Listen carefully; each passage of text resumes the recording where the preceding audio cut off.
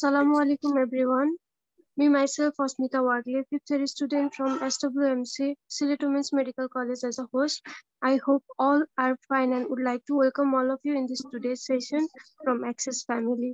Today we have honorable mentors, our Professor Dr. Muhammad Shahabuddin, Sir, MBBS, MD, FACC, FSCAI, Vice Principal and Head of Department Cardiology in Paglu Medical College. He has also worked in Sylhet MAG Osmani Medical College previously. Today's topic is arrhythmia. I would like to request Sir to describe in few words. Thank you very much, Ashmita, for nice introduction. Today we'll discussing about the arrhythmia. And arrhythmia is a very vital subject in cardiovascular medicine. As because when arrhythmia arrives, a lot of arrhythmias may occur in a structural heart disease under the underlying cause may be the structural. Otherwise, it may happen in normal heart also. So it is the underlying condition and the circumstances that will determine which arrhythmia needs to be treated and how. And what is the severity of the arrhythmia that requires emergency medical management like DC cardioversion and so on. So in a very short word, the arrhythmia means the abnormalities in rhythm of the heart. That is the rhythm and rate. If there is any variability in the rhythm and the rate of the heart, that is in simple word we may say that is arrhythmia. এখানে যেহেতু অনেক স্টুডেন্টই বাংলায় এবং বাংলাদেশে থাকতেছে, তাহলে সহজ অর্থে যদি আমি বলতে চাই, আশমিত একটু বাংলায় বলি, ওদের জন্য সুবিধা হবে বোঝার জন্য। অ্যারিথমিয়া হার্টের রিদমের যদি কোনো ডিস্টারবেন্স হয়, যে সিম্পল ওয়ার্ডে দেখেন অ্যারিথমিয়া মানে রিদমের অ্যারিথমিয়া যে শব্দটা যোগ করা আছে, অতএব অ্যাবনর্মালিটিজ ইন রিদম। পরীক্ষার সময় খুব সহজভাবে বলতে পারবেন অ্যাবনর্মালিটিজ ইন রিদম। যদি রেট অ্যান্ড রিদম বলতে পারেন আরো সুবিধা। তো এইটাই হলো মানে অ্যারিথমিয়ার ডেফিনেশন অথবা অ্যারিথমিয়ার প্রকারভেদ। এবং অ্যারিথমিয়ার সিভিয়ারিটি আসলে আন্ডারলাইং হার্টের কন্ডিশনের উপরে নির্ভর করে। আশমিতা। জি sir.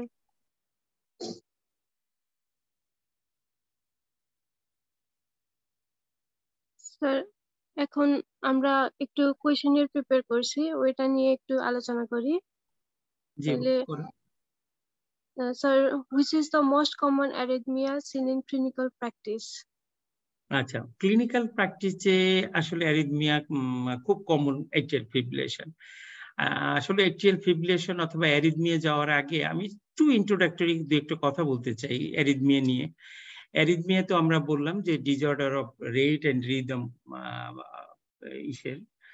electrical activity of the heart. That is, arrhythmia may be defined as disturbance of the electrical rhythm of the heart.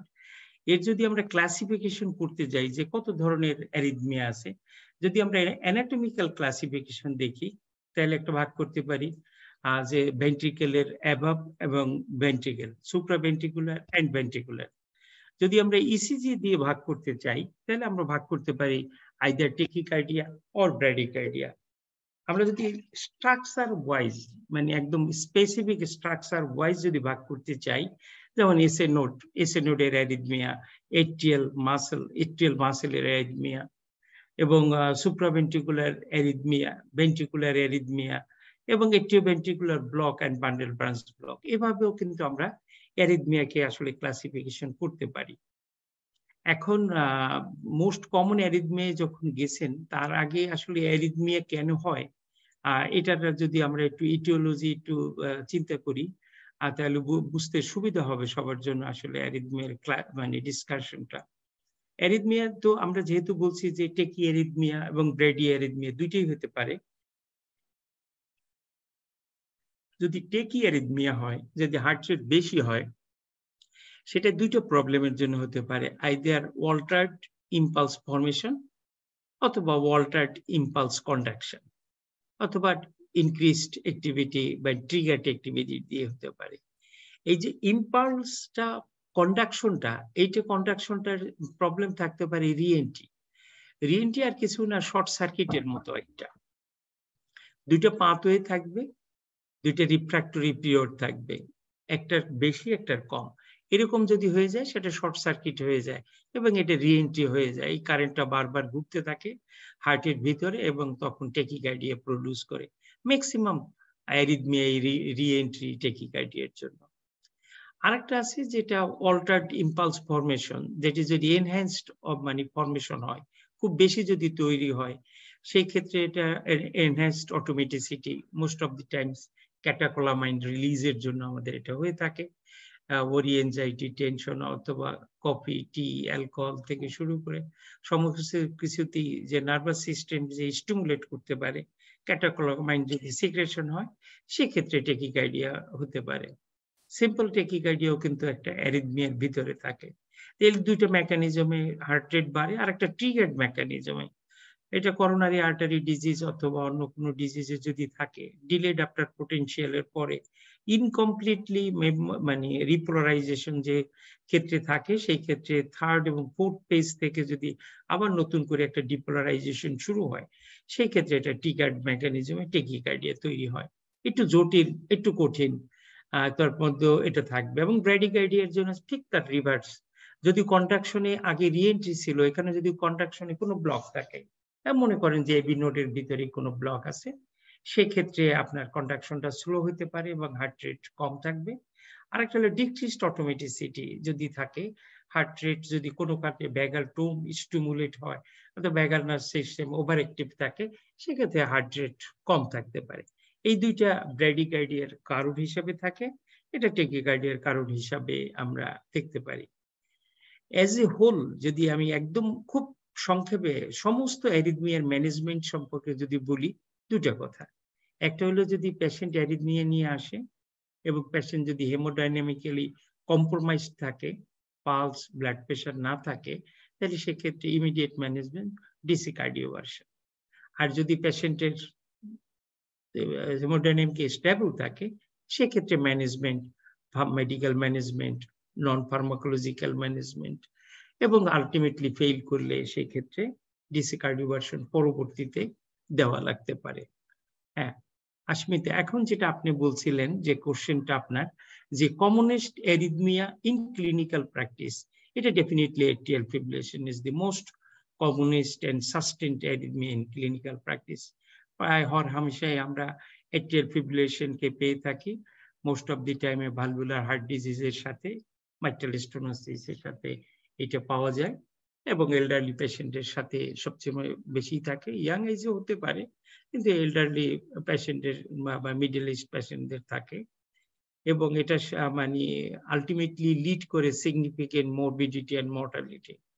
এবং এটা অ্যাসিম্পটোমেটিকও থাকতে পারে, আবার serious complication, patient cardiogenic shock নিয়েও পেশেন্ট চলে আসতে পারে, যদি আন্ডারলাইং ডিজিজের উপরে নির্ভর করে। আর সবচেয়ে খারাপ সমস্যা হচ্ছে এট্রিয়াল ফিব্রিলেশনের, সেটা হলো এট্রিয়াল ফিব্রিলেশন, তার মানে এট্রিয়াটা এফেক্টিভলি কন্ট্রাক্ট করে না, এট্রিয়াকে স্ট্যাসিস থাকে এবং এখানে এট্রিয়ার ভিতরে ব্লাড পুলিং হিসাবে বা জমা হয়। এটা পরবর্তীতে সাবসিকুয়েন্টলি থ্রোম্বাস ফর্ম করে এবং এই থ্রোম্বাসটা ডিসলস্ট হয়ে সিস্টেমের মাধ্যমে মানে এম্বোলিজম তৈরি করতে পারে, সিস্টেমিক এম্বোলিজম, স্ট্রোক তৈরি করতে পারে, পায়ের দিকে গেলে পায়ে আটকে যে আর্টারিয়াল ডিজিজ তৈরি করতে পারে। তো এটা সাবসিকুয়েন্ট এট্রিয়াল ফিব্রিলেশনের আসলে খুবই বড় ধরনের একটা কমপ্লিকেশন, যে স্ট্রোক এবং সিস্টেমিক এম্বোলাইজেশন তৈরি হতে পারে।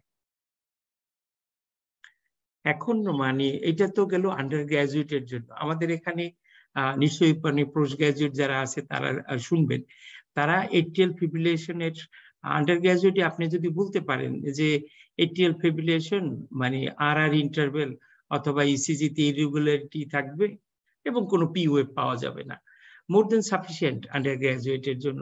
আমরা স্যাররা ধরেই নেয় যে সে অনেক বলছে, কিন্তু পোস্ট গ্রাজুয়েশনে যখন আপনি যাবেন তখন এটা মানে একটু তারা আরো রিফাইন্ড ওয়েতে আপনার কাছে এট্রিয়াল ফিব্রিলেশন চাইবে, ডেফিনিশন হিসাবে চাইবে আপনি দুটো জিনিস ডেফিনেশনে উল্লেখ করতে পারবেন আপনি।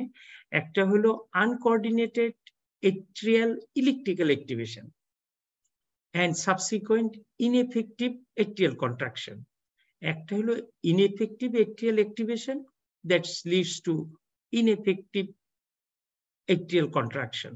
এইটাই যদি খুব স্ট্রাকচারড ওয়েতে আপনি ডেফিনেশন বলেন, it's a supraventricular tachyarrhythmia with uncoordinated atrial activation and subsequent ineffective atrial contraction.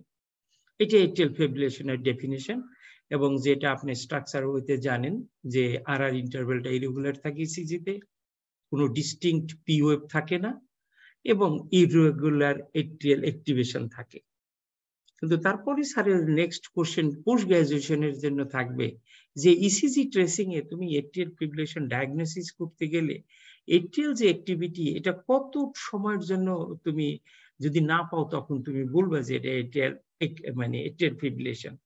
এটা ইএসসির গাইডলাইন অনুসারে 30 সেকেন্ড বা তার বেশি হার্টের রিদমে যদি আপনি কোনো ডিসার্নেবল রিপিটেড পি ওয়েভ না পান তাহলে তো আপনি বলতে পারেন। এই 30 সেকেন্ডসটা স্যারের মাথার মধ্যে থাকবে। এটা পোস্ট গ্রাজুয়েশনের জন্য দরকার, আন্ডার গ্রাজুয়েটে এটা মানে দরকারই নেই। এই ইসিজিতে আমরা যখন ডায়াগনোসিস করতে যাইব তখন আমাদের পি ওয়েভের অ্যাক্টিভিটিস অ্যাটলিস্ট 30 সেকেন্ডসের মতো আমাদের কম থাকতে হবে বা অফ থাকতে হবে, বা আমরা পাবো না। এরপরের কোশ্চেন যেটা মানে তৈরি করে, আমি আসলে এইটার সাথে একসাথেই বলে দিই কোশ্চেনটা, কারণ পরে হয়তো আবার আসবে না। জিজ্ঞাসা করে যে এট্রিয়াল ফিব্রিলেশনের কজ কি। আন্ডার গ্রাজুয়েট স্টুডেন্টের দুইটা কজ বলতে পারলে মোর দ্যান এনাফ। একটা স্যার এট্রিয়াল ডাইলেটেশন হয়, আর দুই হলো স্যার এট্রিয়াল ইনএফেক্টিভ কন্ট্রাকশন হয়।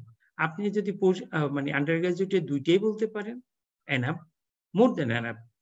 যদি ভুলে যান একটা বলতে পারলেও এনাফ, যে এটা আপনি এট্রিয়াল ডাইলেটেশনের জন্য হয়েছে এবং সারিয়েন্ডা ইনএফেক্টিভ এট্রিয়াল কন্ট্রাকশনের জন্য হয়েছে। কিন্তু পোস্ট গ্রাজুয়েশনে আর একটু আপনার বলতে হবে, সেটা হলো যে স্ট্রাকচারাল এট্রিয়াল অ্যাবনর্মালিটি থাকবে, আইদার ডাইলেটেশন থাকতে পারে, হাইপারট্রপি হতে পারে, ইস্কিমিয়া, ইনফ্লামেশন, হাইপারট্রপি, ফাইব্রোসিস, যে কোনো ধরনের এট্রিয়াল মাসেলের যদি স্ট্রাকচারাল অ্যাবনর্মালিটি হয় তাহলে সে এট্রিয়াল ফিব্রিলেশনে লিড করতে পারে।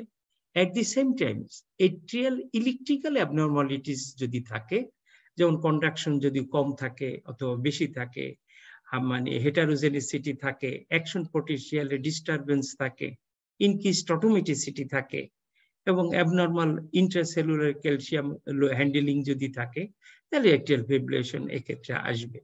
একই সাথে অক্সিডেটিভ স্ট্রেস, ইনফ্লামেটরি প্রসেস, রাস অ্যাক্টিভেশন, অটোইমিউন অ্যাক্টিভেশন, এগুলো পোস্ট গ্রাজুয়েশনের জন্য লাগবে, আপনারা দেখে নেবেন। একের অধিক কজ আপনাদের পোস্ট গ্রাজুয়েশনে বলতে হবে, কিন্তু আন্ডার গ্রাজুয়েটে একটা কজ বললেই চলবে। আরেকটা কোশ্চেন পরীক্ষার সময় এট্রিয়াল ফিব্রিলেশন থেকে জিজ্ঞাসা করে যে প্রেজেন্টেশন এট্রিয়াল ফিব্রিলেশনে, এটা অ্যাসিম্পটোমেটিক থেকে একদম হেমোডাইনামিক কলাপস হতে পারে, বা এর মাঝামাঝি দুইটা স্টেজ থাকে। একটা হলো পেশেন্ট একটা সিম্পল টেকিকার্ডিয়া অথবা প্যালপিটেশন নিয়ে আসতে পারে, আর একটা হলো পেশেন্ট শকে নিয়ে আসতে পারে, সিনকোপ, অজ্ঞান হয়ে গেছে সেই অবস্থায় আসতে পারে। এবং আলটিমেটলি এই পেশেন্টগুলো হয় স্ট্রোক হয়, অথবা খুব খারাপ হয়ে গেলে সাডেন ডেথ হয়ে যায়, অথবা লেফট ভেন্ট্রিকুলার মানে ইসের উপরে ফেইলর নিয়ে আসতে পারে, left atrial failure, left sided failure নিয়ে পেশেন্ট প্রেজেন্ট করে। দীর্ঘদিন এরকম থাকলে ডিপ্রেশন এবং কোমরবিডিটি আদার কন্ডিশন গুলো নিয়ে আসতে পারে। নেক্সট আরেকটা মানে খুব ভালো কোশ্চেন, আমি এটা একটু শেয়ার করতে চাই, যদি একটা স্লাইড শেয়ার করতে চাই। এই কোশ্চেনটা পরীক্ষার ভাইবা বোর্ডে স্যাররা জিজ্ঞাসা করেন, আমি একটু শেয়ার করে দেখাই স্লাইডটা, যে what are the findings you may found in atrial fibrillation. আমার স্লাইডটা কি দেখা যায়? জি স্যার, দেখা যাচ্ছে। আচ্ছা, এই পরীক্ষার সময় স্যাররা মানে খুবই ফ্রিকোয়েন্টলি এই কোশ্চেনটা জিজ্ঞাসা করে যে what findings you may found in atrial fibrillation. Sir জিজ্ঞাসা করতে চায় পালসে কি পাওয়া যাবে, ব্লাড প্রেসারে কি পাওয়া যাবে এবং মানে হার্ট রেটে এবং কি পাওয়া যাবে।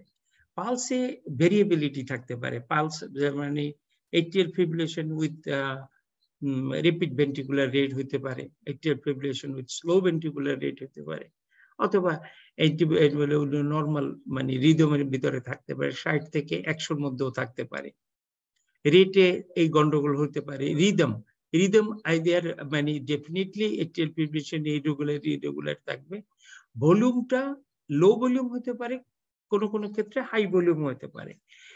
কম্পেনসেটরি পজ থাকার পরে যখন ভলিউমটা আসে তাহলে লো এবং হাই দুই ভলিউমই পাইতে পারেন। রেটটাও ভেরিয়েবিলিটি থাকতে পারে। রিদম ডেফিনেটলি ইরেগুলার থাকবে। বিপি ব্লাড প্রেসারে কোনো চেঞ্জ আসবে না, কিন্তু জেবিপি যদি দেখেন এই ওয়েভটা লস করবে। হার্ট সাউন্ডে ফার্স্ট হার্ট সাউন্ড এবং সেকেন্ড হার্ট সাউন্ড ভেরিয়েবল হবে। এক এক সময় ভালো শোনা যাবে, আর সময় একটু ভালো শোনা যাবে না। এবং আন্ডারলাইং যে প্যাথোলজি থাকবে, মনে করি আমরা মাইট্রাল স্টেনোসিস, মাইট্রাল স্টেনোসিসের তখন ফাইন্ডিংসটা পাওয়া যাবে।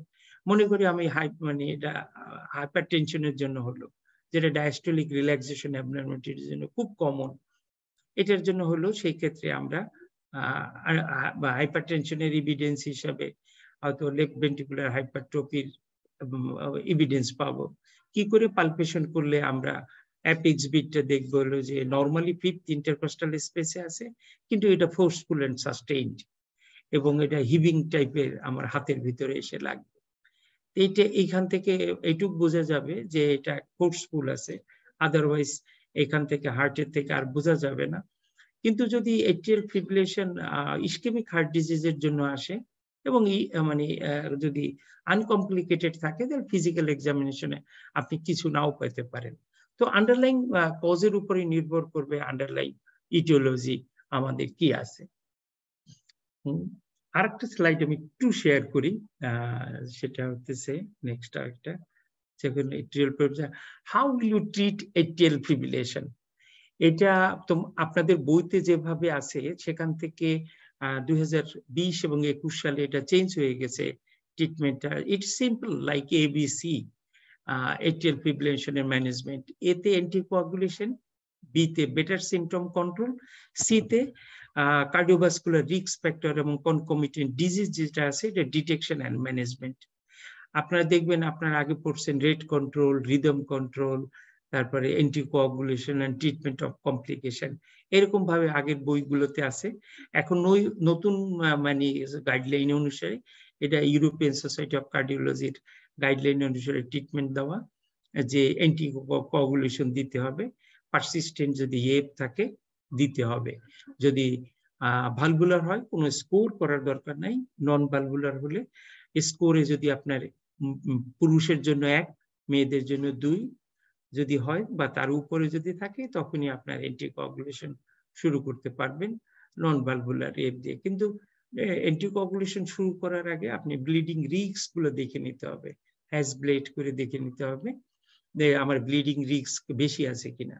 যদি ব্লিডিং রিস্ক বেশি থাকে তাহলে মডিফায়েবল ব্লিডিং যে রিস্ক ফ্যাক্টর গুলো আছে সেগুলোরে ট্রিট করতে হবে। তারপরে অ্যান্টিকোয়াগুলেশন যেটা দিবেন সেটা খুব স্ট্রিক্টলি মেনটেন করতে হবে, যে কোনো ধরনের হেমোরেজ না আসে। কারণ অ্যান্টিকোয়াগুলেশন খুব সুতীক্ষ্ণ ছুরির ধারের মতো, আপনি যদি এদিক থেকে ওদিকে কোনো রকম হয়ে যায় তাহলে আন্ডার যদি মানে কোয়াগুলেশন হয় তাহলে থ্রম্বোসিস হবে, ওভার কোয়াগুলেশন হলে ব্লিডিং হবে।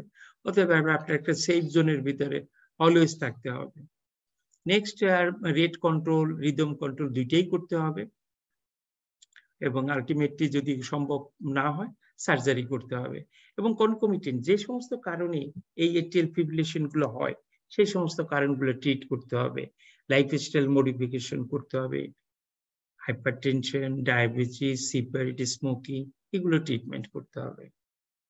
এখন আমার মনে হয় যে নেক্সট তোমার যদি কোনো কোশ্চেন থাকে সেখানে যাওয়াটা যৌক্তিক।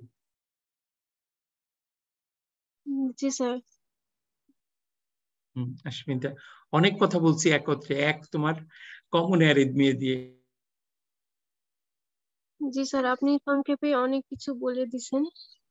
আর স্যার যেটা রেট রিদম কন্ট্রোল বলছিলেন ওইটাতে কোনটা ভালো, which one is better either rhythm control or rate control? আচ্ছা, আমি আসলে বুঝি না মানে কেন এই প্রশ্নটা মানে আসতেছে, কেন হুইচ ইজ ইট বেটার। আসলে রেট কন্ট্রোল এবং রিদম কন্ট্রোল দুইটার কোনোটাই তোমার হলে সার্ভাইভাল বেনিফিট নাই। দুইটার কোনোটাই সার্ভাইভাল বেনিফিট মানে সামনের দিকে নাই। রিদম কন্ট্রোল করো, রিদম কন্ট্রোল করে এটার চেয়ে বেনিফিট ভালো এটা নাই। তবে মানে যদি সাইনাস রিদমে রাখা যায় এটা ভালো। পেশেন্ট যদি খুব ট্রাবলসাম সিমটম দিতে থাকে এবং আন্ডারলাইন ট্রিটেবল কজ যদি থাকে, মনে করো হাইপারটেনশন, ইনফেকশন অথবা ইসকেমিক হার্ট ডিজিজ, এগুলো ট্রিট করলে তোমার অ্যারিথমিয়াটা ভালো হয়ে যায়। সেই ক্ষেত্রে সাইনাসে ফেরানো যদি সম্ভব হয়, ইটস গুড। যদি সাইনাসে ফেরানো সম্ভব না হয়, তাহলে রেটটাকে কন্ট্রোল করে রাখতে হবে। রেটটা 100-110 এর কাছাকাছি যদি রাখা যায়, ইটস অ্যাকসেপ্টেবল এই পর্যন্তই।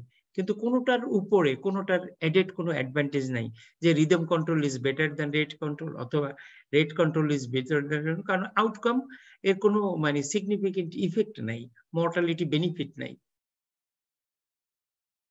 আশমিতা। জি স্যার। আর স্যার আরেকটা কোয়েশ্চেন হচ্ছে আমাদের role of inspiration and expiration in sinus arrhythmia. আচ্ছা, এর আগে তাহলে সাইনাস অ্যারিথমিয়াটা কি সেটা বুঝতে হবে। সাইনাস অ্যারিথমিয়া হতেছে, নাম দেখো সাইনাস, আবার ওইদিকে মানে টার্মিনোলজি দেখো অ্যারিথমিয়া। তার মানে হইতেছে একটা অ্যারিথমিয়া থাকবে এবং এটা সাইনাসের মধ্যেই থাকবে। তো সাইনাস অ্যারিথমিয়ার ভিতরে কিভাবে সম্ভব? তো আমার ইম্পালসটা উঠবে ডেফিনেটলি সাইনাস থেকে, তার মানে প্রত্যেকটা জায়গায় একটা করে পি থাকবে। এবং অ্যারিথমিয়া বলতে হচ্ছে এই জন্য যেহেতু আর আর এর ইন্টারভেলটা ভেরিয়েবল থাকবে। আর আর ইন্টারভেল ভেরিয়েবল মিনস হতেছে আমার হলো হার্ট রেটের ভেরিয়েবিলিটি, হার্টের রিদমের ভেরিয়েবিলিটি। এখন যেটা ইনস্পিরেশন এবং এক্সপিরেশনে যেটা হয়, হার্ট রেট ইনস্পিরেশনে বাড়ে। তুমি যদি মনে রাখতে কষ্ট হয়, আমি ছোটবেলায় যেরকম মনে রাখছি সেরকম মনে রাখো। আই মানে ইনস্পিরেশন ইনক্রিজ করে এবং তার রিভার্সে হবে এক্সপিরেশনে ডিক্রিজ করবে। এটা হলো প্যারাসিম্প্যাথেটিক স্টিমুলেশনের জন্য। ইনস্পিরেশনের সময় ভ্যাগাল টোনটা একটু ইনহিবিট হয়, সেই জন্য হার্ট রেটটা কমে যায়। আবার এক্সপিরেশনের সময় ভ্যাগাল টোনটা এক্সাজারেটেড হয়, সেই জন্য হার্ট রেটটা ওই হতে এক্সপিরেশনে কমে। এক্সপিরেশনে কমে, ইনস্পিরেশনে বাড়ে। এই যে ইনস্পিরেশন এবং এক্সপিরেশনের রেটের ভেরিয়েবিলিটি, এটাই সাইনাস অ্যারিথমিয়া। সাইনাস অ্যারিথমিয়া কিন্তু একটা বিনাইন অ্যারিথমিয়া। এটা স্পেশালি মানে ইয়াং মানে বয়েজ এবং গার্লস এর ভিতরে ম্যাক্সিমাম থাকে। এটা কম্পিউটারে রিপোর্ট দেওয়া থাকে সাইনাস অ্যারিথমিয়া। মা বাবা খুব মানে পাজলড হয়ে যায় যে কি ব্যাপার, আমার ছেলের তো কম্পিউটারে রিপোর্ট দিয়ে দিছে অ্যারিথমিয়া হয়ে গেছে, কিন্তু সাইনাসটা সে বোঝে না, অ্যারিথমিয়াটা সে ভালো বুঝে। তো তাকে অ্যাসিওর করতে হয় যে না, এটা নর্মাল, এটা নর্মালি হবে। যদি না হয় আপনার সাইনাস অ্যারিথমিয়া, তাহলে ভাবতে হবে যে আপনার হয়তো বা কোনো প্রবলেম আছে, অটোমিউনিক নিউরোপ্যাথি থাকতে পারে এরকম অবস্থায়। তারপরে হলো যদি তুমি এক্সারসাইজ করো অথবা অ্যাট্রোপিন দাও, এই সমস্ত ক্ষেত্রেও এই অ্যারিথমিয়াটা কমে যেতে পারে। কিন্তু ডিগক্সিন দিলে এই অ্যারিথমিয়াটা আরো বাড়তে থাকে। তাহলে মোদ্দা কথা, সাইনাস অ্যারিথমিয়া হলো রেটের variation during inspiration and expiration. ইনস্পিরেশনে বাড়ে, এক্সপিরেশনে কমে। এটা ট্রাভেলসাম কোনো প্রবলেম তৈরি করে না, চিকিৎসারও কোনো দরকার নেই। আশমিতা। জি স্যার। এখন কোয়েশ্চেন হচ্ছে স্যার, সিক সাইনাস সিনড্রোম তো আপনি বলে দিয়েছেন, তাইলে how can we differentiate between sick sinus syndrome and প্যারাক্সিসমাল supraventricular tachycardia? না, আমি তো সিক্স সাইনাস সিনড্রোম সম্পর্কে বলি নাই। সিক্স সাইনাস সিনড্রোম তো মানে কোশ্চেন আসে না, এট্রিয়াল ফিব্রিলেশন কোশ্চেন আসছিল। আর প্যারাক্সিসমাল সুপ্রাভেন্ট্রিকুলার ট্যাকিকার্ডিয়া এটাও আসলে আমাদের ডিসকাশনে আসে নাই। সিক্স সাইনাস সিনড্রোম যদি আমরা বলি, সিক্স সাইনাস সিনড্রোম আসলে জিনিসটা কি? সিক সাইনাস সিনড্রোম তার মানে হলো একটা সিমটম থাকবে, এর সাথে কিছু ইসিজি ভেরিয়েশন থাকবে। এটা একটা মানে কম্বিনেশন ডিসঅর্ডার। কম্বিনেশন ডিসঅর্ডার কিরকম? এটা তোমার হলো মানে স্পন্টিনিয়াস সাইনাস ব্র্যাডিকেডিয়া থাকবে, কোনো ড্রাগ অথবা অন্য কোনো কিছুর জন্য না, স্পন্টেনিয়াসলি ব্র্যাডিকার্ডিয়া থাকবে এবং স্পন্টেনিয়াসলি টেকিকার্ডিয়া থাকবে। এটার অন্য একটা নাম আছে টেকিব্র্যাডি সিনড্রোম, এটাও হতে পারে। নেক্সট হলো এর এরিথমিয়া থাকবে, either প্যারক্সিসমাল supraventricular arrhythmia, atrial fibrillation, এই দুইটার যে কোনো একটা থাকতে পারে, অথবা তোমার ব্লক থাকবে, either SA block or AB block. এটা হইতেছে সাইনাস নোডের একটা ডিসফাংশন। এটা আরেকটা নাম হলো সাইনাস নোড ডিসফাংশন। এটা এসএ নোড যেটা থাকে, এই এসএ নোডের এই জন্য ম্যাক্সিমাম টাইমে এসএ নোড ডিজেনারেটিভ চেঞ্জ আসে এসএ নোডের ভিতরে। এই ডিজেনারেটিভ চেঞ্জের জন্য এই অ্যারিথমিয়া গুলো ডেভেলপ করে, হয় ব্র্যাডিকার্ডিয়া, নয় টেকিকার্ডিয়া, অথবা একসময় ব্র্যাডিকার্ডিয়া থাকে, একসময় টেকিকার্ডিয়া, একসময় এট্রিয়াল ফিব্রিলেশন হয়, আর এক সময় এট্রিয়াল এবি ব্লক হয়। এইরকম একটা কম্বিনেশন যদি কোনো একটা ইসিজির ভিতরে আমরা দেখতে পাই, যে একই ইসিজিতে টেকি আছে, ব্র্যাডি আছে, এট্রিয়াল ফিব্রিলেশন আছে, এবি ব্লক আছে, এসএ ব্লক আছে, তাহলে আমরা বলবো যে এটা একটা সিক্স সাইনাস সিনড্রোমের ইসিজি। এর সাথে সিমটম থাকলে সিক্স সাইনাস সিনড্রোম ডায়াগনোসিস হবে। নেক্সট প্রশ্ন ছিল তোমার হলো প্যারক্সিসমাল সুপ্রাভেন্ট্রিকুলার টেকিকার্ডিয়া নাকি? জি স্যার। প্যারক্সিসমাল সুপ্রাভেন্ট্রিকুলার টেকিকার্ডিয়া এটা আসলে এক ধরনের মানে সুপ্রাভেন্ট্রিকুলার টেকিকার্ডিয়া, মানে অ্যাবাভ দি ভেন্ট্রিকেলের টেকিকার্ডিয়া। যখন এখন অ্যাবাভ দি ভেন্ট্রিকেলের যখন টেকিকার্ডিয়া, তখন এটার একটা মরফোলজি থাকবে, এটা ন্যারো কমপ্লেক্স থাকবে। আমরা আগে বাই ডিফল্ট জানি অ্যাবাভ দি ভেন্ট্রিকেল যেটা আসবে সেটা ন্যারো কমপ্লেক্স আসবে, নিচের থেকে যেটা আসবে হোয়াইট কমপ্লেক্স আসবে। ন্যারো কমপ্লেক্স যে টেকিকার্ডিয়া থাকবে এটা রেগুলার থাকবে, ন্যারো কমপ্লেক্স থাকবে, কোনো ধরনের পি ওয়েভ থাকবে না, এবং সিমিলার মরফোলজি থাকবে। তাহলে তুমি যদি ডিফারেন্সিয়েট করতে চাও সিক্স সাইনাস সিনড্রোমের সাথে এটা, তাহলে সিক্স সাইনাস সিনড্রোম যদি আমি একটা স্লাইড তোমাদের জন্য তৈরি করছিলাম, স্লাইডটা একটু দেখাই, নিজের সম্পাদিত স্লাইড হয়ে গেল এই।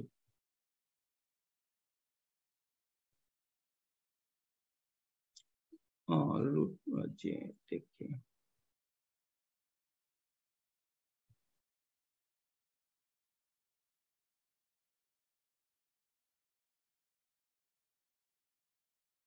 এই যে হ্যাঁ, সিক্স সাইনাস সিনড্রোম যে আমরা বলছিলাম যে একটা গ্রুপ অফ ডিসঅর্ডার থাকে, যে এইখানে আছে দেখো যে six sinus syndrome is a group of arrhythmia presenting caused by degeneration of the sinus node, sinus bradykardia, আমি বলছি আগের বারে, sinus arrest, paroxysmal atrial fibrillation, atrial tachycardia, atrioventricular group থাকে, এইরকম থাকবে।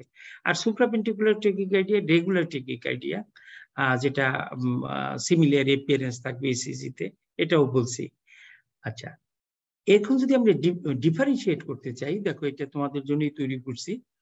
আমরা যদি এইজের কথা চিন্তা করি, relatively older এইজে six sinus syndrome দেখতে পাবো আমরা, আর ইয়াঙ্গার গ্রুপে প্যারক্সিসমাল সুপ্রাভেন্ট্রিকুলার রিলেটিভলি ইয়াঙ্গার গ্রুপে থাকবে। তবে সিক্স সাইনাস সিনড্রোম যে মানে ইয়াং গ্রুপে হতে পারে না সেটা না, হতে পারে, বাট ইটস রেয়ার। আর যদি ইটিওলজি আমরা চিন্তা করি, তাহলে সিক্স সাইনাস সিনড্রোম হলো সাইনাস নোডের ডিজেনারেশন। আর সুপ্রাভেন্ট্রিকুলার টেকিকার্ডিয়া যদি চিন্তা করি, তাহলে এটা রিএন্ট্রি টেকিকার্ডিয়া, এবি নোডের একটা রিএন্ট্রি টেকিকার্ডিয়া। এবি নোডের ভিতরে দুইটা নোডাল পাথওয়ে থাকবে এবং দুইটা রিফ্র্যাক্টরি টিস্যু থাকবে, সেটা একটা রিএন্ট্রি সার্কিটের মতো হবে, অথবা ইনক্রিজড অটোমেটিসিটি হবে এই ক্ষেত্রে। আর অ্যারিথমিয়ার যদি থাকে, মানে সিক্স সাইনাস নামে ভ্যারাইটি অফ অ্যারিথমিয়া থাকবে, কখনো দেখছো এট্রিয়াল ফিব্রিলেশন, কখনো ব্র্যাডিকার্ডিয়া, টেকিকার্ডিয়া, এট্রিয়াল টেকিকার্ডিয়া, এবং প্যারক্সিসমাল সুপ্রাভেন্ট্রিকুলার টেকিকার্ডিয়া এবং ভেন্ট্রিকুলার টেকিকার্ডিয়া। তাহলে পিএসবিটি is a part of six sinus syndrome. আমরা এটা বলতে পারি যে সিক্স সাইনাস সিনড্রোমে যে ধরনের প্রেজেন্টেশন থাকে, সুপ্রাভেন্ট্রিকুলার টেকিকার্ডিয়া একটা এই ধরনের একটা প্রেজেন্টেশন এটার ভিতরে থাকতে পারে, প্যারক্সিসমাল সুপ্রাভেন্ট্রিকুলার টেকিকার্ডিয়া। কিন্তু সুপ্রাভেন্ট্রিকুলার টেকিকার্ডিয়া এটা রেগুলার টেকিকার্ডিয়া, এটা কখনো আবার সিক্স সাইনাস সিনড্রোম, সব সুপ্রাভেন্ট্রিকুলার টেকিকার্ডিয়াই মানে সিক্স সাইনাস সিনড্রোম হবে না, সিক্স সাইনাস সিনড্রোমের একটা পার্ট হিসাবে আসবে। প্রগনোসিস যদি চিন্তা করি, তাহলে সিক্স সাইনাস সিনড্রোমের প্রগনোসিসটা খারাপ থাকে যদি চিকিৎসা তুমি না করো, মানে ডাইরেক্টলি পেসমেকার লাগাইতে হবে, এক্ষেত্রে পেসিং করতে হয়। আর প্যারাক্সিমাল সুপ্রাকন্ট্রোলার টেকিকার্ডিয়ার মানে প্রগনোসিস খুব ভালো, ট্রিটমেন্ট করলে এটা রেসপন্ড করে, অথবা স্পন্টেনিয়াসলি অনেক সময় প্যারাক্সিজমাল থাকলে স্পন্টেনিয়াসলি টার্মিনেট হয়ে যায়, এমনি ভালো হয়ে যায়। ট্রিটমেন্ট 6 সাইনাস সিনড্রোমে ডেফিনেটলি পেসমেকার লাগাইতে হয়, এবং সুপ্রাভেন্ট্রিকুলার টেকিকার্ডিয়ার ট্রিটমেন্টে ডেফিনেটলি মেডিকেল ট্রিটমেন্ট এবং ইন্টারভেনশন ট্রিটমেন্ট প্রয়োজন হতে পারে। এবং যদি পিএসবিটি আগেই বলছিলাম, যদি হেমোডাইনামিক্যালি কম্প্রোমাইজড হতে থাকে, সেই ক্ষেত্রে ডিসি কার্ডিওভার্সন লাগতে পারে। তাই যদি সংক্ষেপভাবে আমি বলতে পারি, তাহলে এই স্লাইডটা তোমাদের হয়তো কাজে লাগবে আরো নতুন করে রিফর্ম করতে পারলে। কিন্তু আরেকটা কোশ্চেন জিজ্ঞাসা করে স্যাররা, যে এসবিটি এবং সাইনাস টেকিকার্ডিয়ার ভিতরে পার্থক্য কি? দুটো খুবই কাছাকাছি, এসবিটি এবং সাইনাস টেকিকার্ডিয়া, শুধু কয়েকটা জিনিসে পার্থক্য। যদি আমি পিওএফ খুঁজে পাই, তাহলে এটা সাইনাস। যদি পিওএফ খুঁজে না পাই, তাহলে এটা আদার দেন সাইনাস, তার মানে এসবিটি হবে। রেটের দিক থেকে এসবিটি সুপ্রাভেন্ট্রিকুলার টেকিকার্ডিয়া 160-এর উপরে থাকে ইউজুয়ালি, কিন্তু টেকিকার্ডিয়া 120 থেকে 30-40-এর উপরে কোনো সময় সাইনাস টেকিকার্ডিয়া থাকে না। তাহলে সেটা এই দুইটা যদি টার্মিনোলজি আমি বলতে পারি, তাহলে শেষ। আর সাইনাস টেকিকার্ডিয়া সাধারণত অত সিরিয়াস থাকে না, আর মানে প্রগনোসিসের দিক থেকেও ভালো। আর সুপ্রাভেন্ট্রিকুলার টেকিকার্ডিয়া একটু হেমোডাইনামিক্যালি কম্প্রোমাইজ তৈরি করতে পারে। হ্যাঁ, আশমিতা। জি স্যার, এখন হচ্ছে sir ডাইগক্সিনের indication in atrial fibrillation, এটা রোল কি স্যার? আচ্ছা, ডিগক্সিন আসলে কি করে সেটা যদি আমরা দেখি, যে ডিগক্সিন মানে যে অ্যাট্রিওভেন্ট্রিকুলার যে নোড আছে, সেই নোডের মানে কন্ডাকশনটাকে স্লো করে দেয়, রিফ্র্যাক্টরি পিরিয়ডটাকে বাড়ায় দেয়।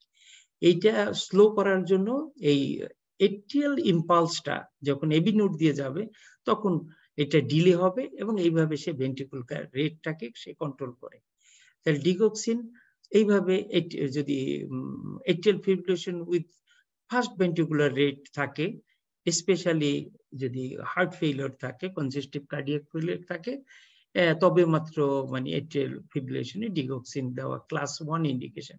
এই ক্ষেত্রে তোমার দিতেই হবে। তার মানে শুধুমাত্র এট্রিয়াল ফিব্রিলেশন না, atrial fibrillation complicated with congestive cardiac ফেইলিওরে, সেই ক্ষেত্রে দিতে হবে। এটাই হলো ইন্ডিকেশন। আদারওয়াইজ তুমি এট্রিয়াল ফিব্রিলেশনে ডিগক্সিন দিতে পারো, কিন্তু তাতে মর্টালিটি ইনক্রিজ করে। সেই জন্য এখন এট্রিয়াল ফিব্রিলেশনে শুধুমাত্র এট্রিয়াল ফিব্রিলেশনের রেট কন্ট্রোল করার জন্য আর দেওয়া হয় না, কারণ আন্ডারলাইং স্ট্রাকচারাল অ্যাবনর্মালিটি থাকে। বিটা ব্লকার অথবা rate limiting calcium channel blocker এই ক্ষেত্রে ভালো থাকে, যদি হার্ট ফেইলিওর না থাকে। কিন্তু যদি হার্ট ফেইলিওর থাকে, তাহলে digoxin is the excellent drug. Ashmita. G sir.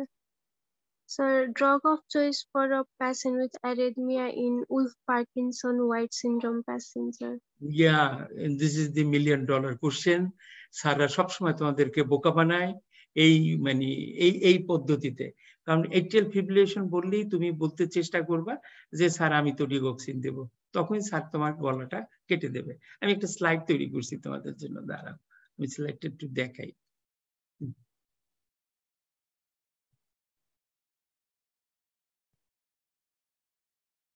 Okay, just a minute.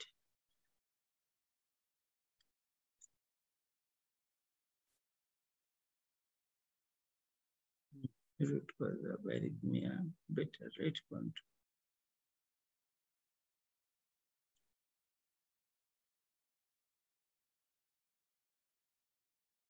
হ্যাঁ, দেখো এখানে চয়েস অফ মানে ড্রাগ ইন WPW সিনড্রোম। এটাকে আসলে WPW সিনড্রোমটা একটু বুঝতে হবে, যে WPW সিনড্রোমটা কি। WPW সিনড্রোম হলো নর্মালি এট্রিয়া এবং ventricle totally separate from one another. এটা ফাইব্রোস্কেলিটন দিয়ে পুরোপুরি সেপারেট, শুধু এবি নোডের মাধ্যমে এট্রিয়াল ইম্পালসটা ভেন্ট্রিকলের ভিতরে আসে। This is the gateway, this is the border. Otherwise কোনো জায়গা থেকে এট্রিয়াল ইম্পালস আসতে পারবে না। কিন্তু যদি স্ট্রাকচারালি বা অ্যানাটমিক্যালি কোনো ধরনের একটা পোর্ট থাকে, বাইপাস টিস্যু থাকে বা বাইপাস পথ থাকে যেখানে এট্রিয়াল ইম্পালসটা সরাসরি ভেন্ট্রিকেলে চলে আসতে পারে, এবং সেই ক্ষেত্রে এই WPW বা হুইল সিনড্রোমটা দেখা দিবে। এই ক্ষেত্রে এই যে ফাইবার গুলো থাকে তার রিফ্র্যাক্টরি পিরিয়ডটা মানে রিপিট থাকে, কন্ডাকশন ভ্যালোসিটিটা খুব বেশি থাকে। এট্রিয়াল মাসেলের মানে নোডের যেরকম কন্ডাকশন ভ্যালোসিটি এখানে ডিলে হয়, এইখানে এটা ডিলে হয় না, এটা রিপিট হয়, এবং রিফ্র্যাক্টরি পিরিয়ডটাও এটার কম থাকে। এখান থেকে খুব রেপিডলি এখান থেকে এট্রিয়াল ইম্পালসটা ভেন্ট্রিকেলের ভিতরে চলে যায়, এবং এটা মানে 50% ক্ষেত্রে এটা মানে নর্মাল থাকে, কন্ডাকশন করে না, কিন্তু আর 50% ক্ষেত্রে রিপিট ইম্পালসটা পাস করে। তো নর্মালি যে এবি নোডের মাধ্যমে আসলে এখানে একটা ডিলে হইতো, 0.2 সেকেন্ডের মতো ডিলে হইতো, সেই ডিলেটা এখানে আর হয় না, সেটা র্যাপিডলি চলে যায়। সেই জন্য পিআর ইন্টারভেলটা শর্ট থাকে এবং কিউআরএস কমপ্লেক্সটা এক্সট্রা ফাইবার দিয়ে এক্সাইটেড থাকে, সেই জন্য একটা ডেল্টা ওয়েভের মতো থাকে। তো এটা যদি সাইনাস রিদমে অথবা প্যারাক্সিসমাল থাকে, তার ট্রিটমেন্টের জন্য তোমার মানে ইন্টারভেনাস অ্যাডিনোসিন টার্মিনেট করতে পারে টেকিকার্ডিয়া, সুপ্রাভেন্ট্রিকুলার টেকিকার্ডিয়া বা অন্য কোনো ধরনের টেকিকার্ডিয়া থাকে। কিন্তু যদি উলপালকন সিনড্রোমের সাথে তোমার এট্রিয়াল ফিব্রিলেশন থাকে, এটা ডেঞ্জারাস। এটা ডেঞ্জারাস কারণ এটা মানে আলটিমেটলি পেশেন্টে হেমোডাইনামিক কম্প্রোমাইজ করে ফেলে, এবং সেই ক্ষেত্রে মানে অ্যাক্সেসরি পাথওয়েতে তুমি যদি ড্রাগগুলো ইউজ করো, তাহলে অ্যাক্সেসরি পাথওয়ের আরো রিফ্র্যাক্টরি পিরিয়ড কমে যাবে, কন্ডাকশন ভ্যালোসিটি বাড়বে, আরো অ্যারিথমিয়া বেশি তৈরি করবে, এবং সেই ক্ষেত্রে আরো তোমার সমস্যা হবে। এই জন্য ডিগক্সিন এবং ভেরাপামিল এই দুইটা জিনিস কখনোই অ্যাক্সেসরি পাথওয়েতে যদি থাকে সেই ক্ষেত্রে ইউজ করতে পারবে না। স্যার ডিগক্সিন তোর কাছ থেকে শুনতে চাইবে যে ডিগক্সিন তুমি দিবে কিনা, ক্যালসিয়াম চ্যানেল ব্লকার দিবে কিনা, এইটা দিতে পারবে না। যদি WPWর সাথে EF থাকে, ডেফিনেটলি ডিসি কার্ডিওভার্সন করে দিতে হবে, এবং যদি এটা পরে রিপিটেডলি হতে থাকে তখন তার অপারেশন করে নিতে হয়, ক্যাথেটার অ্যাবলেশন করে নিতে হয়। এবং অল্টারনেটিভলি প্রোফাইলেকটিক অ্যান্টিঅ্যারিথমিক ড্রাগ আছে, প্লিকানাইট, প্রোপাফেনন, এই ড্রাগগুলো ইউজ করা যেতে পারে। আর অ্যামাইডারন শুড নট বি ইউজড, কারণ হচ্ছে এর সাইড ইফেক্ট অনেক বেশি থাকে, সেই জন্য অ্যামাইডারনটা সেফ না এই ক্ষেত্রে। তাহলে তোমার উলপালকন সিনড্রোম, হোয়াইট সিনড্রোমের যদি থাকে এবং এট্রিয়াল ফিব্রিলেশন থাকে, এটা যে হেমোডাইনামিক কম্প্রোমাইজ থাকলে ডিসি কার্ডিওভার্সন করতে হবে, ইউজ করতে পারবো না ডিগক্সিন এবং ব্রাপামিল। আশমিতা স্টপ জি করতেছে। জি স্যার। স্যার আরেকটা কোয়েশ্চেন হচ্ছে বাচ্চাদের ক্ষেত্রে এটা রিস্ক আর লং টার্ম প্রগনোসিস অ্যারিথমিয়ার। আচ্ছা, বাচ্চাদের ক্ষেত্রে অ্যারিথমিয়া ট্রাবলসাম খুব কমই হয়। যে তুমি একটু আগে দেখলে যে সাইনাস অ্যারিথমিয়া এরকম হতে পারে, এটা মানে একটা জিনিস থাকতে পারে। আরেকটা হলো আন্ডারলাইং স্ট্রাকচারাল হার্ট ডিজিজ যদি থাকে, তুমি যদি মনে করো তার কার্ডিওমায়োপ্যাথি আছে, হার্টের মাসেলটা উইক আছে, অথবা তার কনজেনিটাল কোনো ডিফেক্ট আছে, এই ডিজিজের জন্য যদি কোনো ধরনের অ্যারিথমিয়া প্রডিউস করে থাকে, তাহলে সেই ক্ষেত্রে তার প্রগনোসিসটা খারাপ থাকে। It is the underlying condition, it is the underlying structural heart disease that determines the prognosis of the subsequent arrhythmia. Otherwise মানে রিস্ক বাচ্চাদের মানে কমই থাকে অ্যারিথমিয়া হওয়ার, আর প্রগনোসিসও ভালো থাকে যদি না আন্ডারলাইং কার্ডিয়াক স্ট্রাকচারাল ডিজিজ থাকে। আশমিতা। জি sir. Lastly but not least, is there any chance of reoccurrence of arrhythmia after complete treatment or not? হ্যাঁ, এটা মানে খুব মানে খুব কমন যে তুমি মনে করো সুপ্রাভেন্ট্রিকুলার টেকিকার্ডিয়ার কথাই মনে করো, তুমি সুপ্রাভেন্ট্রিকুলার টেকিকার্ডিয়া তোমার কাছে নিয়ে আসছে, তুমি ঔষধ দিয়ে দিলে সাথে সাথে তুমি মনে করো যে পেশেন্ট স্টেবল ছিল, দুইটাই জিনিস হতে পারে, পেশেন্ট স্টেবল ছিল, পালস ব্লাড প্রেশার ভালো, তুমি এডিনোসিন ইনজেকশন দিয়ে দিছো, আর সাথে সাথে within second, it is a magic, তুমি এডিনোসিন ইনজেকশন দেওয়ার সাথে সাথে সুপ্রাভেন্ট্রিকুলার টেকিকার্ডিয়া টার্মিনেট করে যাবে। কিন্তু কিছুক্ষণ পরে 5 থেকে 7 মিনিট, 10 মিনিট অথবা আধা ঘন্টা পরে এটা আবার রিকার করতে পারে, তখন তুমি ঘাবড়ানোর কিছু নাই। অথবা তুমি মনে করো ডিসি কার্ডিওভার্সন দিয়ে দিছো, সেক্ষেত্রে কমপ্লিট রিকভারি হয়ে গেছে। তুমি যদি একটা মাসের হিসাব করো, এক মাসের মধ্যে এটা 25% থেকে 50% রিকার করবে। তুমি 1 বছর পর্যন্ত যদি চিন্তা করো 75% রিকার করবে। তাহলে 3/4 রিকার করতে পারে 1 বছরের মধ্যে, এবং মানে 25 to 50% রিকার করতে পারে 1 মাসের মধ্যে। তো এটা মানে it is the underlying condition. Arrhythmia তো আসলে একটা সিমটমের মতো, ম্যানিফেস্টেশনের মধ্যে এর আন্ডারলাইং যে স্ট্রাকচারাল ডিজিজ যেটা থাকে সেটার ট্রিটমেন্ট যতক্ষণে তুমি না করতে পারতেছো ততক্ষণে তোমার থাকবে প্রবলেম, এইগুলো হইতেই থাকবে। যেমন সিগারেট স্মোক করতেছে, সে ড্রিঙ্ক করতেছে, অনিয়মিত তার খাদ্যাভ্যাস আছে, ঘুম ঠিক মতো সে নিচ্ছে না, এইরকম অবস্থার মধ্যে থাকলে, এক্সেসিভ টেনশনে থাকে, আইসোলেটেড, ডিপ্রাইভ পেশেন্ট যে সমস্ত আসে ফ্যামিলি থেকে ডিটাচ যারা আছে, এদের কিন্তু এই সমস্ত প্রবলেম গুলা অহরহ এবং হরহামেশাই ঘটতে থাকে। আশমিতা। জি স্যার। স্যার লাস্টে প্যাসেন্টের হিসাবে অনেকে কোয়েশ্চেন করে যে coffee, T or energy drink that may affect atrial fibrillation or not, and what about other stimulants? হ্যাঁ, এটা মানে করতে পারে যে কোনো ভাবেই। তুমি যদি যেটাই নাও, যদি সে মানে ক্যাটাকোলামাইন রিলিজ করতে পারে, হ্যাঁ, ক্যাটাকোলামাইন রিলিজ করলেই সেক্ষেত্রে মানে ইনক্রিজড অটোমেটিসিটি হওয়ার সম্ভাবনা থাকে। এই ক্ষেত্রে মানে ক্যাটাকোলামাইনের জন্য ম্যাক্সিমাম ইনক্রিজড অটোমেটিসিটির অ্যারিথমিয়া এগুলো হইতে থাকে। এই জন্য এগুলো থেকে অ্যাভয়েড করা ভালো। যেমন নিকোটিন স্মোকিং এ সেও কার্ডিও স্টিমুল্যান্ট হিসাবে কাজ করে। পরীক্ষার সময় দেখো না যে কোশ্চেন পাওয়ার আগে হার্টবিট কত বাড়ে, তারপরে দেখবো যে অনেকের মানে মানে পেশাবের বেগ পায়। কেন? এটা পলিউরিয়া হয়, মানে একবার করে আসছে তারপরও একটা আর্টস আসে, এটা সিম্প্যাথেটিক স্টিমুলেশনের জন্য তার ইএনপি রিলিজ হয়, এট্রিয়াল নেকটাইটিক পেপটাইডস, সে ডায়ুরেটিক ইফেক্টস আছে, সেজন্য এই জিনিসগুলো রিলিজ করে। জি স্যার, লাস্টে কিছু বলতে চাচ্ছেন স্যার অ্যারিথমিয়া নিয়ে? অ্যারিথমিয়া নিয়ে তোমাদের আর কিছু জানার আছে কিনা সেইটা শুনি, আর পরীক্ষার সময় আর কি স্যাররা জিজ্ঞাসা করে সেটা বলো।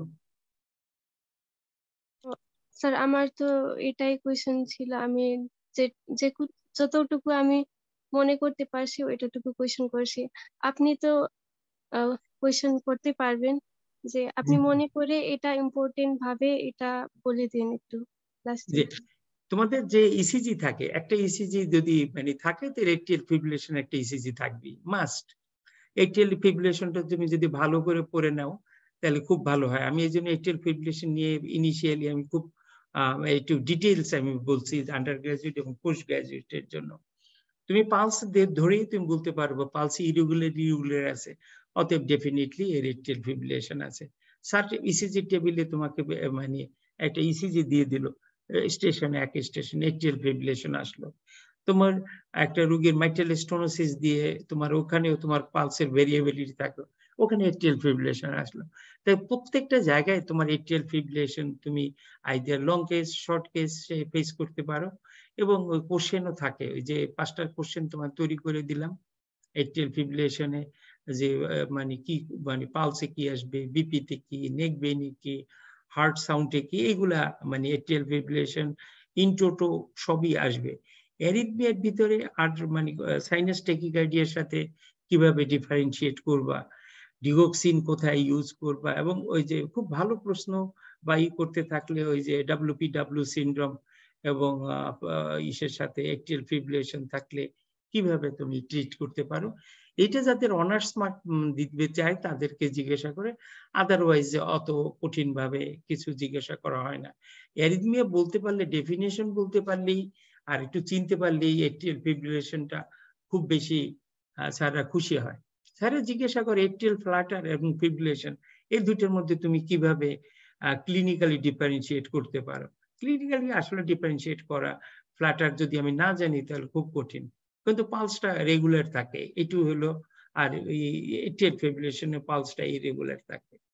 এই দুই জিনিসের ভিতরে। আর সুপ্রাভেন্ট্রিকুলার টেকিকার্ডিয়া ভেন্ট্রিকুলার টেকিকার্ডিয়ার অনেক সময় স্যাররা পার্থক্য জিজ্ঞাসা করে যে তুমি সুপ্রাভেন্ট্রিকুলার না ভেন্ট্রিকুলার, কি করে তুমি ডিফারেন্সিয়েট করবা ইসিজি দেখে। ইসিজিতে আমরা যেমন বলছিলাম সুপ্রাভেন্ট্রিকুলার টেকিকার্ডিয়া এটা ন্যারো কমপ্লেক্স টেকিকার্ডিয়া থাকবে এবং কোনো পি ওয়েভ থাকবে না, ঠিক তার উল্টা এটা হোয়াইট কমপ্লেক্স টেকিকার্ডিয়া থাকবে এবং কোনো ধরনের পি ওয়েভ সাধারণত থাকে না। এটা দিয়ে এটাকে এক ব্রড সেন্সে তুমি ডিফারেন্সিয়েট করতে পারো। এরপর আরো একটু ভালো নাম্বার পাইতে চাইলে ক্যাপচার বিট এবং ফিউশন বিট ভেন্ট্রিকুলার টেকিকার্ডিয়ায় থাকে, এটা সুপ্রাভেন্ট্রিকুলার টেকিকার্ডিয়ায় থাকে না। এই দুটো যদি তুমি বলতে পারো মোর দ্যান এনাফ, 90% এর উপরে তোমার অ্যান্সার তৈরি হয়ে যায়। আর ট্রিটমেন্ট অ্যাজ এ হোল মোদ্দা কথা, হেমোডাইনামিক কম্প্রোমাইজ থাকলে ডিসি কার্ডিওভার্সন, হেমোডাইনামিক কম্প্রোমাইজ না থাকলে মেডিকেল ম্যানেজমেন্ট। সেক্ষেত্রে টেকিকার্ডিয়া থাকলে ভ্যাগাল টোন স্টিমুলেট করতে হবে, আর ব্র্যাডিকার্ডিয়া থাকলে মানে হার্ট রেট বাড়ানোর চেষ্টা করতে হবে। সেক্ষেত্রে ড্রাগের ভিতরে অ্যাট্রোপিন দেওয়া যায়, অ্যাট্রোপিনে কাজ না হলে পেসমেকার। আর একটা কোশ্চেন স্যাররা মাঝে মাঝে জিজ্ঞাসা করে যে তুমি এই টার্মগুলোর কোনো নাম শুনছো কিনা, পেসমেকার, আইসিডি অথবা ওই বলে যে সিআইটি, এইগুলোর নাম তুমি কখনো শুনছো কিনা বা কিভাবে ইউজ করে। এখন তো কার্ডিওলজি বা সব সাবজেক্ট অনেক অ্যাডভান্স হয়ে গেছে, এই সমস্ত ট্রিটমেন্টগুলো ডিস্ট্রিক্ট পর্যায়ে যে সমস্ত মেডিকেল কলেজগুলো আছে সে সমস্ত মেডিকেল কলেজগুলো এক ধরনের ক্যাপাসিটি আছে, ক্যাপাবিলিটি আছে। আমরা তো সিলেটে আমরা এগুলো করতে পারি, পেসমেকার করা যায় এখানে, খুব সিম্পল প্রসিডিউর, লোকাল অ্যানেস্থেসিয়া দিয়ে করা যায়। পেসমেকার হলো যদি রোগীর এবি ব্লক বা কমপ্লিট হার্ট ব্লক থাকে সেই ক্ষেত্রে পেসমেকার লাগানো হয়। পেস মেকার এটা নাম বলতেই বোঝায় যে এটা হার্টকে পেস করবে, এই জন্য এটার নাম পেসমেকার। এটা জাস্ট একটা এসএনওর যে কাজ করে সেই কাজটা করে, কিন্তু এই একটা এডিশন আছে যে হার্টের যদি নিজের কোনো কাজ বা রিদম যদি থাকে তাহলে পেসমেকার দেখে যে ইন্ট্রিনসিক একটা রিদম আছে, সে আর পেস করে না। যদি দেখে যে ইন্ট্রিনসিক রিদম নয়, ওকে এমন ভাবে ট্রেন্ড আপ করা, মানে প্রোগ্রাম এমন ভাবে সেট করা, হার্টের রেট যদি 60-এর নিচে নামে তো ও একটা ইলেকট্রিক্যাল ইম্পালস দিবে ভেন্ট্রিকেলের ভিতরে, রাইট ভেন্ট্রিকেল দিয়ে সে একটা ইম্পালস তৈরি করবে, একটা ডিপোলারাইজেশন তৈরি করে হার্টকে কন্ট্রাক্ট করবে। এটা সিঙ্গেল চেম্বারের ক্ষেত্রে। ডুয়েল চেম্বারের ক্ষেত্রে বোথ এট্রিয়াম এবং ventricle, both right atrium right ventricle দুইটাকেই সে স্টিমুলেট করবে এবং সিকোয়েন্সিয়ালি আগে রাইট এট্রিয়াম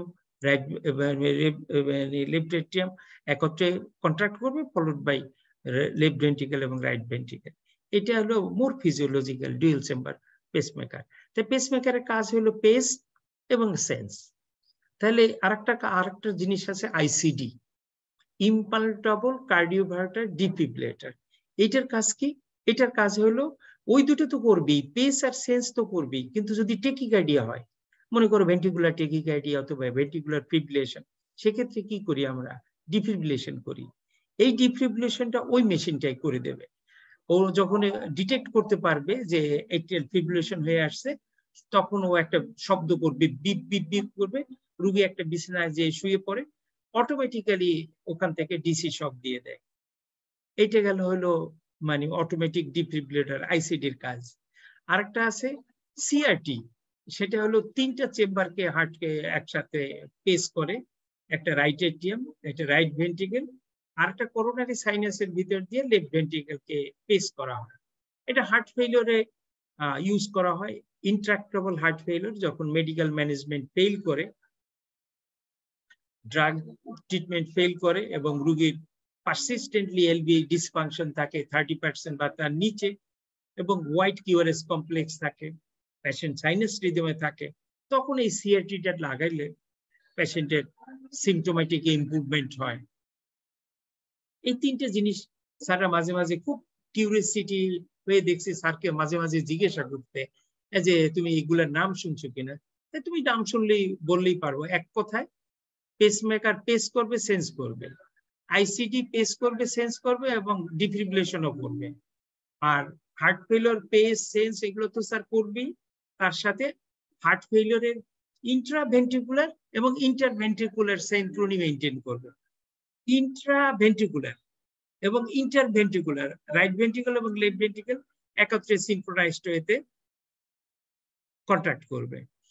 মোটামুটি অ্যারিথমিয়া সম্পর্কে এর চেয়ে আর বেশি কিছু তোমাদের জিজ্ঞাসা করবে না। আশমিতা। জি স্যার, আপনাকে অনেক অনেক ধন্যবাদ যে আপনি এতটুকু সময় নিয়ে আমাদের অ্যারিথমিয়া নিয়ে তো ইনফরমেশন দিচ্ছেন। আপনাকে অনেক অনেক ধন্যবাদ স্যার। ধন্যবাদ আশমিতা তোমাদেরকেও, যে আসলে মানে অ্যাক্সিস মেডিকেলের এই লার্নিং প্ল্যাটফর্মের মাধ্যমে মানে অ্যারিথমিয়া আসলে কঠিন সাবজেক্ট, আমি চেষ্টা করছি আমার লেভেল বেস্টে সহজ করে বলে দেওয়ার জন্য। তোমাদের সকলকে ধন্যবাদ এবং যারা আজকে শুনছেন তাদের সকলকেই ধন্যবাদ এবং একই সাথে অ্যাক্সিস মেডিকেল স্কুলকেও তাদের এই উদ্যোগের জন্য আবারও ধন্যবাদ জানাই। So thank you all of you from the Axis Medical School and from me myself. Thank you. Allah Hafiz. আল্লাহ হাফেজ।